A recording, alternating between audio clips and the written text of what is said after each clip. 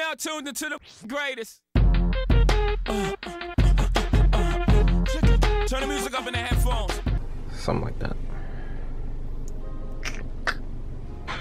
What is up, YouTube? I might as well make this video on the way to the post office because, yeah, who knows? So the other day, somebody posted a video of Justin Bieber. His Range Rover, I guess, broke down in the hood, a part of town where you probably don't want your six-figure car to break down. And of course, they harassed him. The video's hilarious, okay. Justin Bieber in the hood, he in the trenches with the kid, Chemo. Justin Bieber. On the sake. Hey, I'm a fan and you're the rock star, making it hard on me. Visualize a monster. You push it like everybody else. House shoes on at the 12. Push it. I want them know. 15, 16, 1.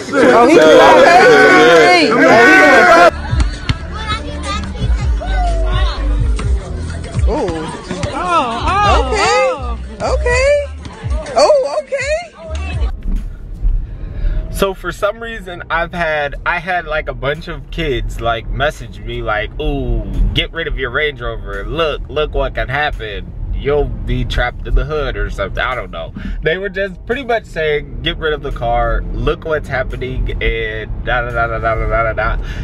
And I'm not even gonna blame it on Range Rover. Well, kind of, but I'm not gonna blame it on them. Like, obviously, Jaguar and Land Rover are really trying hard to put away that stigma, like get rid of it, and they don't want people to think that, oh, I have a Range Rover, oh, my car's gonna break down a lot. They really are trying to battle that. And kind of once you get that in people's heads, that's all people say, and that's all they'll ever continue to say. And it's not good for Land Rover's like just business, and it's not good for all that to see Justin Bieber. But the reason I believe his car probably broke down is the TCM, which has killed Land Rover and has killed the cars.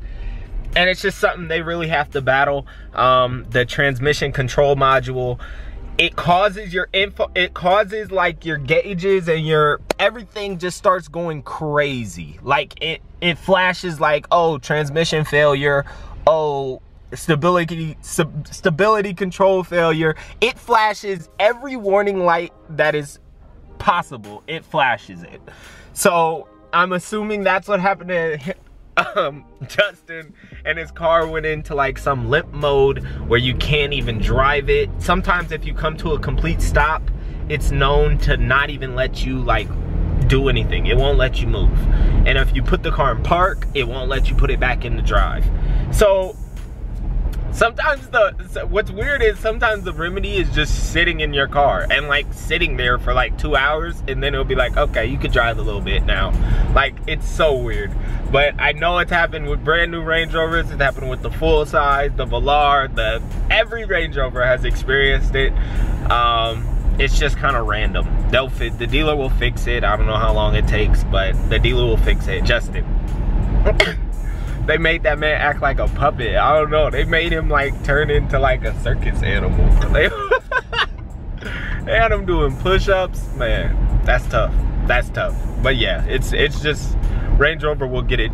It's the TCM.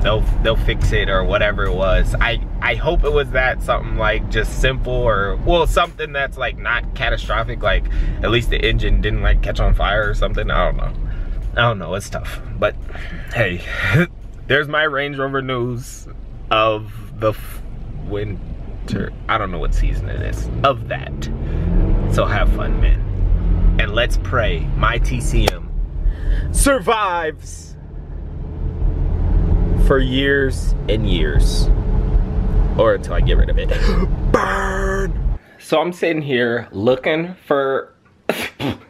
look at just what his Range Rover looks like, whatever.